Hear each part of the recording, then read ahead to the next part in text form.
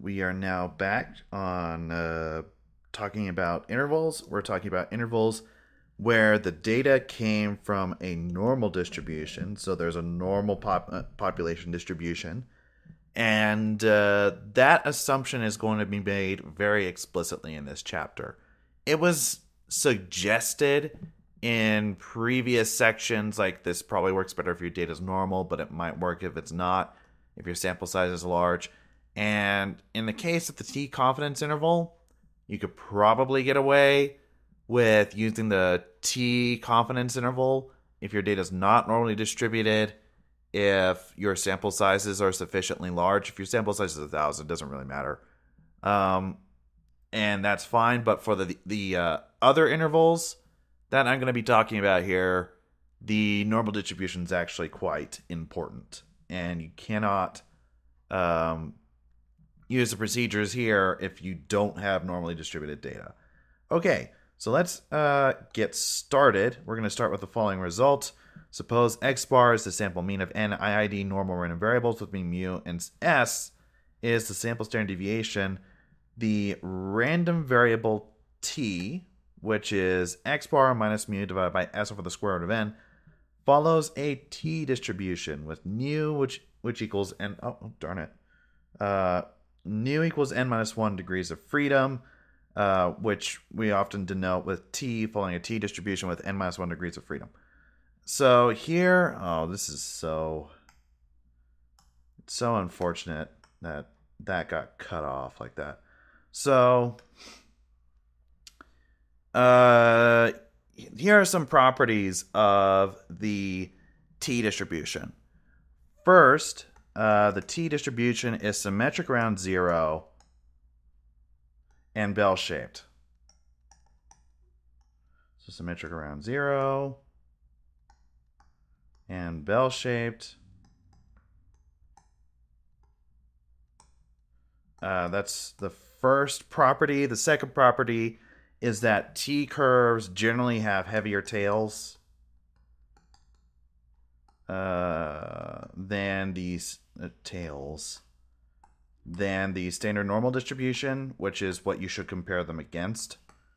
3, as the degrees of freedom parameter nu, that's the Greek letter nu, as that grows large, the t distribution with nu degrees of freedom starts to resemble the normal distribution. And this is ultimately why you're able to get away with saying that your data, basically by saying we can use a t confidence interval even if our data isn't normally distributed, because often the actual distribution will start to obey what the central limits theorem says it's going to do. So here's actually somewhat of a sketch of what t of these properties to summarize. Here is 0. I'm going to draw what I'm going to represent as a standard normal curve, something like this. It's a sketch. So this black line will be a standard normal curve, and here's how the t curves are behaving. Let's say that we have a curve where it's a t distribution with 5 degrees of freedom. We're talking about its PDF. And I'm not going to write down its PDF because the PDF for the t distribution is quite difficult.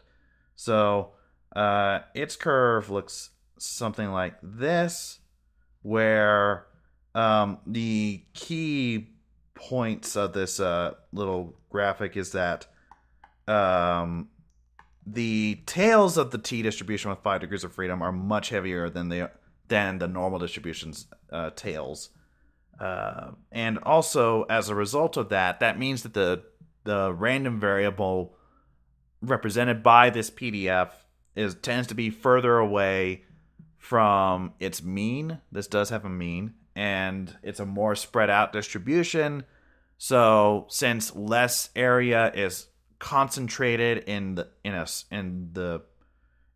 central region, that means that the mode is going to be lower for this curve, and the tails are going to be heavier. If we were to look at, say, a t distribution with 20 degrees of freedom, then it will have heavier tails than the normal distribution, but lighter tails than the t distribution with 5 degrees of freedom, which means also that it will be having a higher peak. So the blue line is supposed to be emblematic of a t distribution with 20 degrees of freedom. So it's starting to look a lot like a t distribution, like a standard normal distribution. And in fact, if we were to go to 100, the two curves would be extremely similar. The standard normal curve and the t distribution with 100 degrees of freedom. They're not the same, but they're pretty close. And in fact, as you increase your degrees of freedom, eventually the two curves would become the same thing if you could plug in infinity degrees of freedom. So, the t distribution depends on a parameter known as the degrees of freedom. We've talked about degrees of freedom before. It's related to the fact that when you sum up, when you have computed the sample mean and you sum up the residuals of your data, which is going to be xi minus x bar. This is a typo. There's a lot of typos in this. This should be I. When you add those up, they're going to add up to 0. So that means that n minus 1 deviations from the mean are only n minus 1 of them are freely determined, not all n, once you know what the sample mean is. So the t critical values, which I'm denoting by t alpha nu, this is mostly a definitional point that I'm making right here. This notation means that if we have a t random variable following a t distribution with nu degrees of freedom, then the probability that t nu is greater than t alpha nu, that's going to equal alpha. So I'm just using that for notational purposes. If you want, you can think of there being a bell-shaped curve. This curve corresponds to the t distribution with nu degrees of freedom, and t alpha nu is going to be the value such that the area underneath the curve to the right of this value is equal to alpha. So table 8.5 of DeVore's book contains critical values for the t distribution for various alpha and nu. For now, I'm happy with just using R to look up these critical values. Since I've basically established it in these videos, I'm not going to be looking up things in tables. All right, so suppose we want to compute a confidence interval for the population mean mu. Remember, we are assuming that the data came from a normal distribution. Our confidence interval then will be x bar plus or minus t alpha over 2 and its degrees of freedom are n minus 1 multiplied with the standard error s over the square root of n.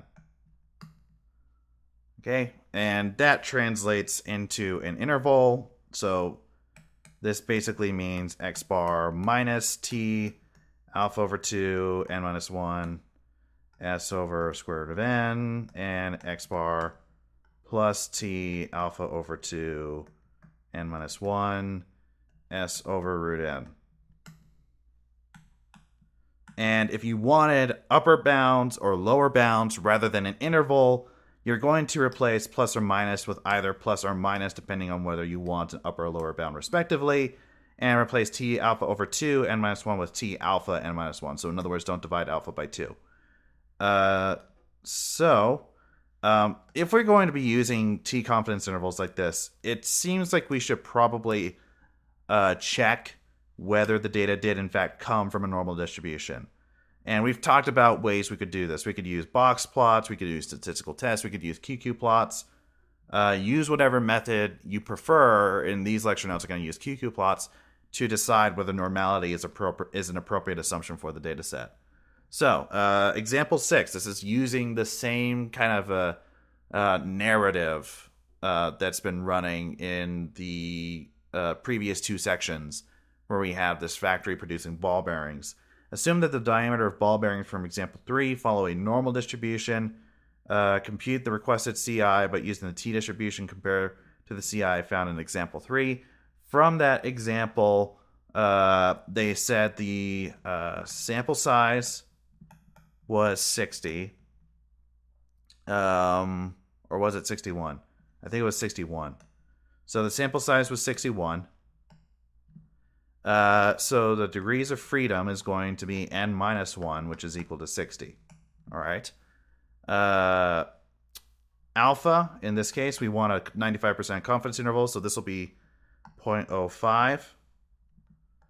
So what that means is that the critical value, n minus 1, is going to be t sub 0.025,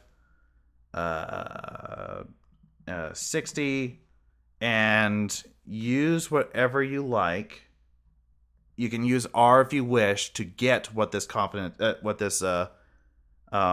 value is going to be, but this actually turns out to be 2.000, and so that's kind of funny because I often said that because that seems like the critical value you'd use if you were roughly using a normal distribution. It's purely coincidence in this case, but that's going to be the appropriate critical value. The sample mean, recall that was 10.488, and the sample standard deviation was 0.105. Okay, then the confidence interval is going to be 10.488 plus or minus 2 times 0.105 over the square root of 61, which is going to be 10.488 plus or minus 0.027. So the margin of error in this case is larger than when we were basically using the normal distribution for computing our critical values. So this is always going to be the case because the t critical values are always larger than the corresponding normal distribution critical values. So you'll always end up with larger confidence intervals. And what this is telling us is that by using the central limit theorem, when we say we're computing 95% confidence intervals, if our data actually came from a normal distribution, we are computing intervals when we're using that normal distribution instead of the t distribution that are too narrow and thus are not conservative. Conservative meaning that we like to err on the side of too large as opposed to too small confidence intervals, or too wide as opposed to too narrow. So, I mean, that said, the difference is often quite minor, not enough to be too concerned. All right, so here's some R code. The function response, well, actually, there's a class of functions responsible for working with the t distribution. Those are going to be the qt. Well, that's going to be dt, pt, qt, and rt. And qt is what you're using to get your critical values. That has a degrees of freedom parameter, which we are setting to n minus 1. So that's how you're going to get the critical values if you're going to be using R. Notice that I plugged in 0.975 because the upper tail area at that critical value will then be 0.025. Okay. There are other statistical intervals that statisticians like to compute besides confidence intervals. The first such interval we're going to talk about is a prediction interval. A prediction interval is an interval intended to describe the range of values that will likely include a future observation.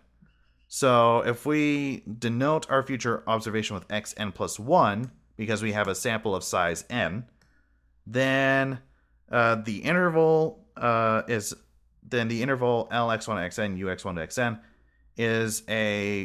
is a 100 times 1 minus alpha percent prediction interval if the if the probability that L of x1, notice that I've replaced with random values, that L of x1 to xn is less than or equal to xn plus 1, Notice that that's different from what we were writing before, where we had theta in the middle.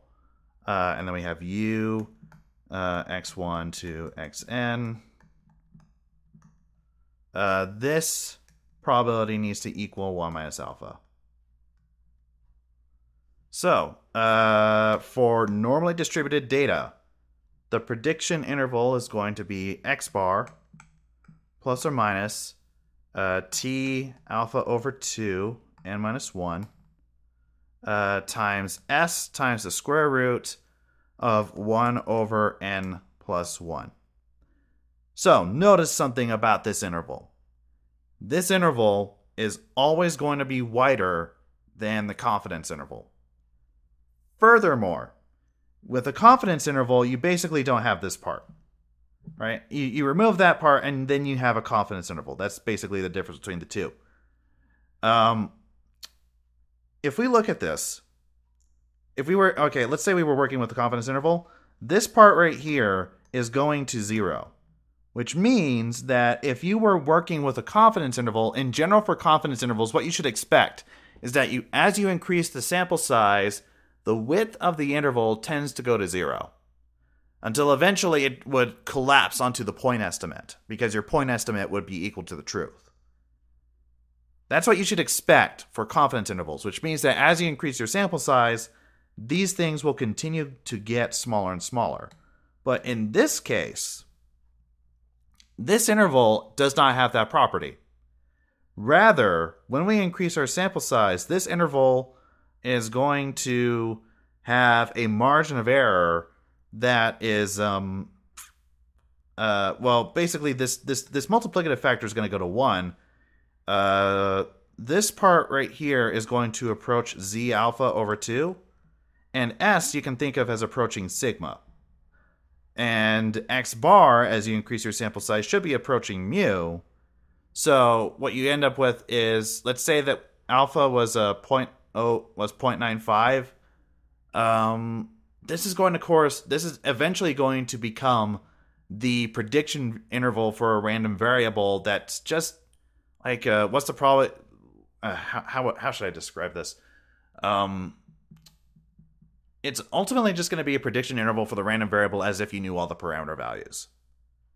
Right? So we've seen such intervals before. Like, for example, I think I had an example in chapter 4, section 5, where I was asking for a prediction interval for the price of a stock. Basically, this is going to the interval is going to collapse down into a constant.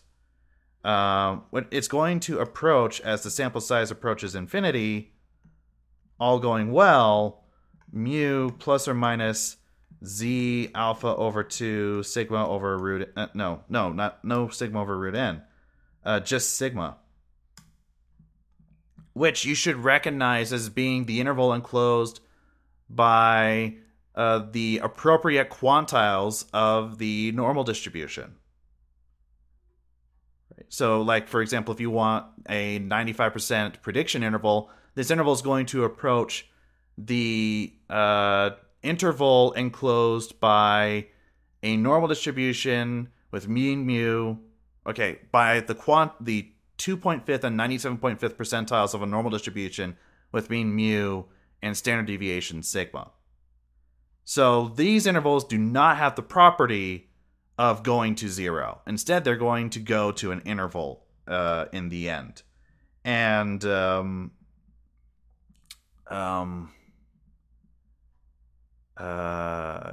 always going to be wider than the corresponding confidence interval, which should make sense because these prediction intervals need to account for the variability in the data itself, not just variation in the estimate of the data, which is related to the variation in the data itself, but ultimately will go to 0.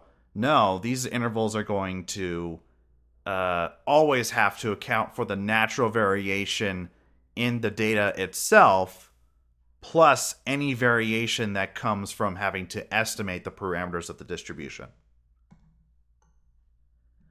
All right, and if you wanted to, you could instead have prediction upper or lower bounds, and it's just going to involve the usual substitutions. Replace plus or minus with either plus or minus. Replace alpha over 2 with alpha. All right. Over the past 121 days, the daily percentage change of the price of the stock with ticker symbol CGM at the following simple mean and standard deviation. A look at these daily returns probability plot suggests that we can reasonably assume that the price fluctuations follow a normal distribution. If you're thinking that you're about to go out there and make a bunch of money by investing in some stocks, hold on there, Jethro. You should probably hold off for a second. All right. So, as I saw in a Twitter video, slow down there, buckaroo. Basically, the problem is that stock prices are not normally distributed. Or at least when we look empirically at stock prices, a normal distribution, just a naive normal distribution where you have IID innovations in the returns of a stock, that doesn't describe how stock prices behave very well. All right, construct a 99% prediction lower bound for price movements. All right, so here's how we're going to do this. Our degrees of freedom parameter is going to be nu, which is equal to 121, because there's 120 because the sample size is 121. So nu is 121 minus 1, which is 120. Alpha is equal to 0.01, which means that our critical value will be t alpha over, no, not alpha over 2, because this is a lower bound. Because in principle, it's okay if your stock is too small. No, it's okay if your stock is too large and you're surprised by making more money than you thought, but you don't want your stock to surprise you by being much smaller than what you thought. So we'll have t alpha nu. This is equal to t.01, 120, which is equal to 2.358. Okay, then. So, right, we got that. So that means that x bar minus t alpha n minus 1 times s square root 1 over n plus 1 is equal to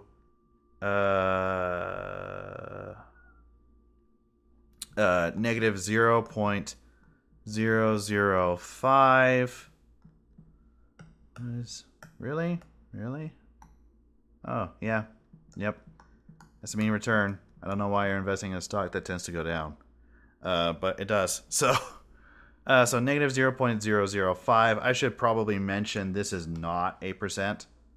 So this is not a percentage. Okay, so that's not how we should think about this.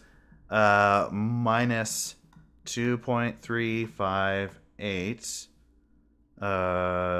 Hold on. I'm actually running out of room. So let's so this is equal to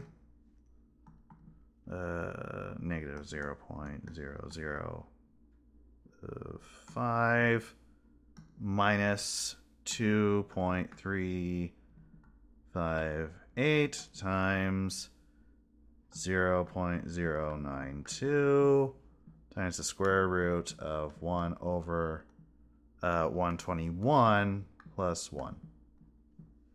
And that is going to be approximately negative 0.22. So you think that there's a 99% chance that you'll get a return from this stock above negative 22%, which is not great.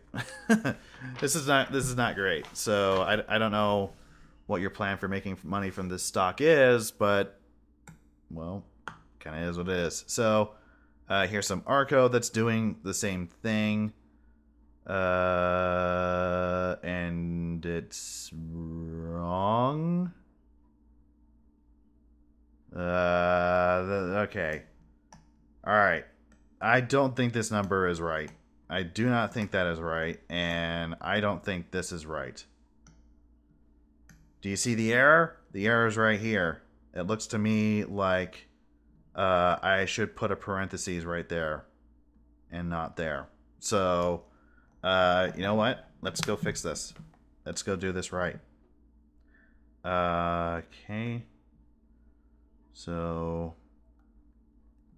all right. So let's do this the right way.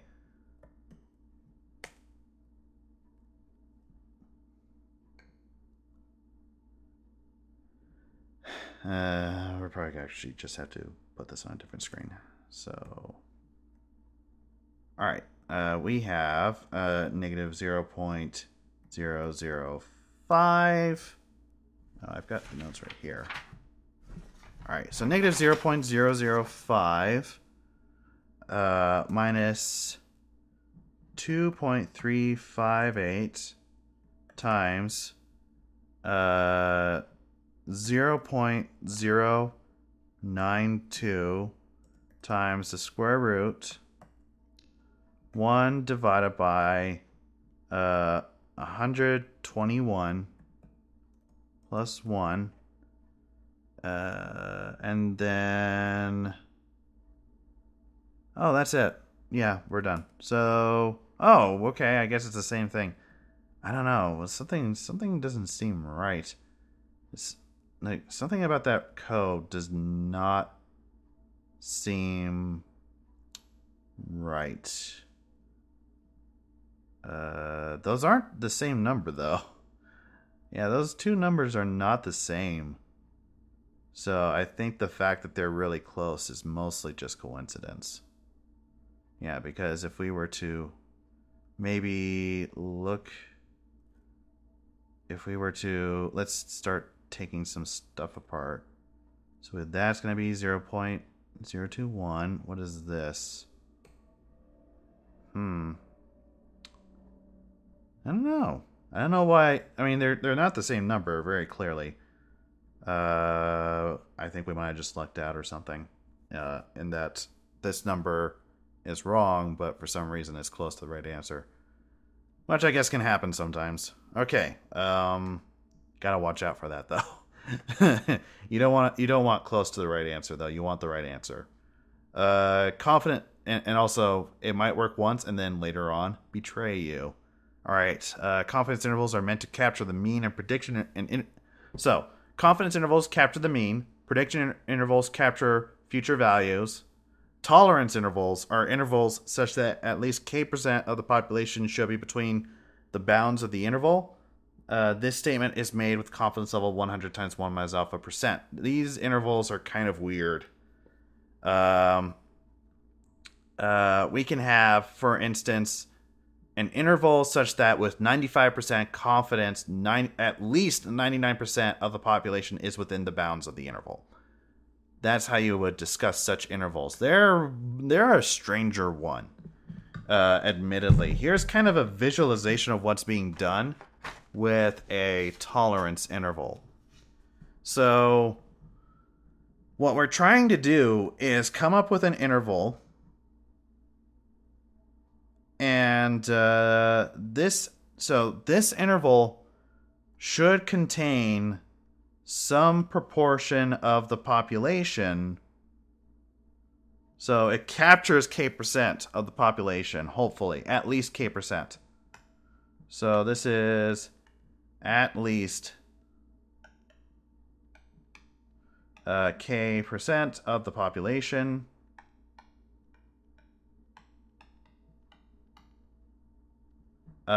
With confidence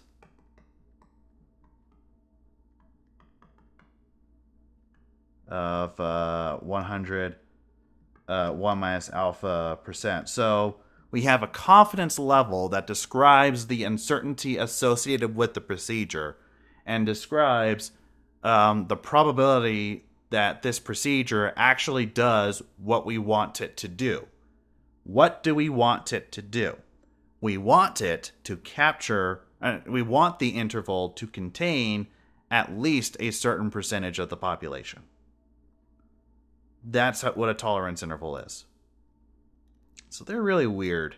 For starters, going back to kind of that analysis I was having when talking about a prediction interval. When I was talking about a prediction interval, I was saying that these intervals actually, if you were to increase your sample size, they're not going to collapse down to a point. Which, if you study confidence intervals, that's what they do. Tolerance intervals are going to do the same thing. They are not going to collapse down to a point. Instead, what they're going to try to do, they're going to collapse down to an interval. In fact, it'll be the same interval that the prediction intervals collapse down to. So that means that the two intervals are very similar, right? No, that doesn't mean that. Well, they kind of are. But here's the thing. A prediction interval tries to predict where one future observation will be. A tolerance interval will be an interval such that k% of current k% of the current population values, k% of current random variables, our past and our future, but at least k% of that of all random variables seen over time will be in the interval. So not just one instance of a future observation, but all instances of that observation. So infinity instances, if you prefer. Yeah, and also it doesn't help that they've actually got two percentages going on. You have the confidence level and also the percentage of the population that these things are capturing, which is what they're trying to do. You're not just trying, like a prediction interval would be like, okay, we're trying to predict someone's weight. We have this data set. Where do we think a single person's weight is going to be? A prediction interval would be an interval such that you say that 95% of all, or 99% of all people have weights between X and Y with 95% confidence.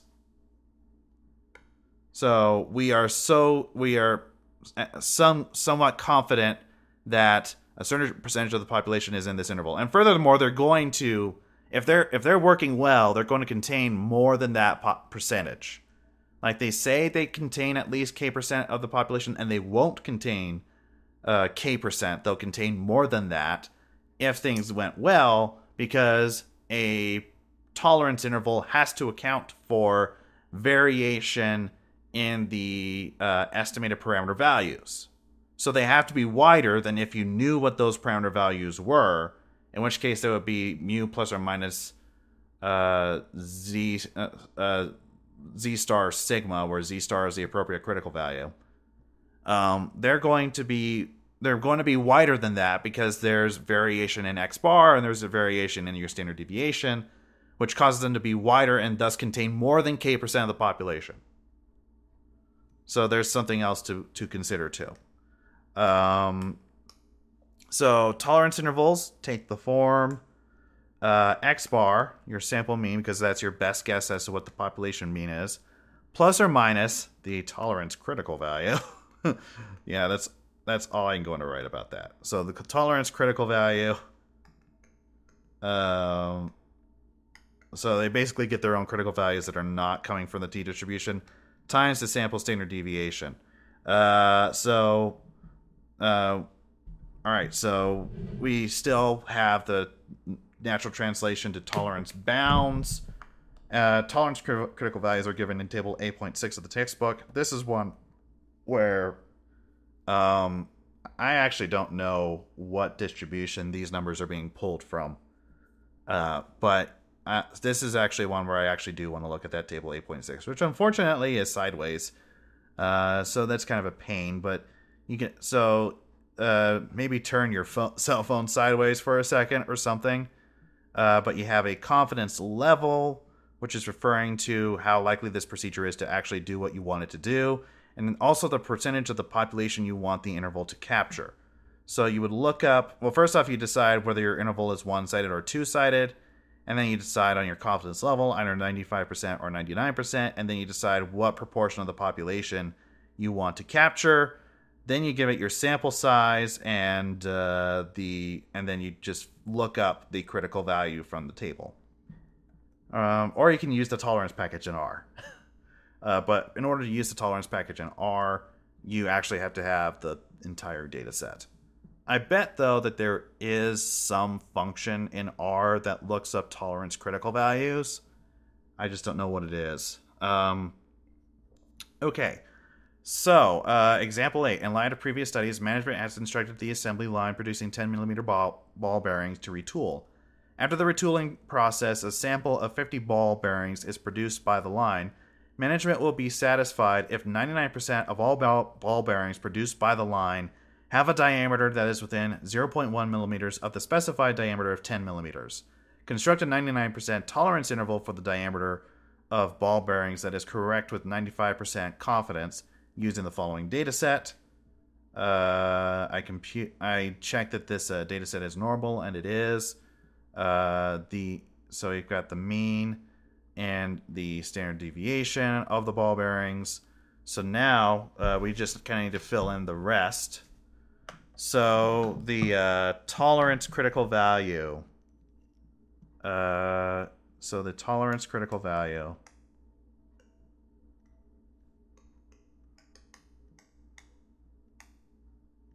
According to my table, was 3.385. So that means that our interval will be 9.996 plus or minus 3.385 times 0.029, the corresponding statistics, which translates to the interval 9.996 plus or minus 0.098, which is going to be 9.898 and 10.094. So then the question is, if you're management, what do you think about this? And you want it to be within 0. What was the specification that I said? How much do we want it to be within? 0.1 millimeter. And here we have just a bare miss. It's just a little bit smaller, 0.098. So ideally, this interval would be 9.9 and 10.1. And I mean, it rounds to that. It's not exactly that. I guess then it would depend on how picky management is. They might look at this interval and say, all right, then, this machine is working the way we want it to. So, and I probably would, but I'm also not management. So, all right, if you're curious, you can construct these intervals via the tolerance package in R. What you do is you load in this package, and you use the function normTolInt bearings. Here's the data set. Here is the alpha by which that corresponds to the confidence level. Here is the p corresponding to the population proportion we wish to capture, and side equals 2 for a two-sided interval. So it gives us the lower bound, and they came up with something a little bit different. And so here's our lower bound and here's our upper bound. Okay, so what do you do when you don't have normally distributed data and is not large? Then I guess it depends on what it is you're trying to do. Some procedures, such as the T procedures, are actually fairly robust to the normality assumption. You can even use them in smaller sample sizes when your data is not normally distributed or you don't know that it is. But it's reasonably symmetric. If that's the case, the T procedures still seem to work pretty well. The prediction intervals and the tolerance intervals should not be used in non-normal situations. The normality assumption for those intervals is actually very critical, which you can kind of tell by by my little asymptotic analysis saying these intervals start to resemble the corresponding interval for a normal distribution. Other things that you might try are non-parametric methods. You might try bootstrapping, stuff like that. And we're not going to discuss the other non-parametric books about this. And there's actually a book by Hannah Meeker This book is I guess I don't. Oh yeah, it's a book called Statistical Intervals. It's all about statistical intervals. So if you want to learn more about statistical intervals, then you can read this book.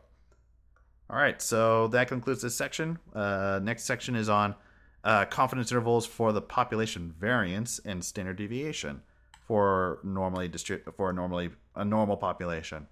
So I will see you there.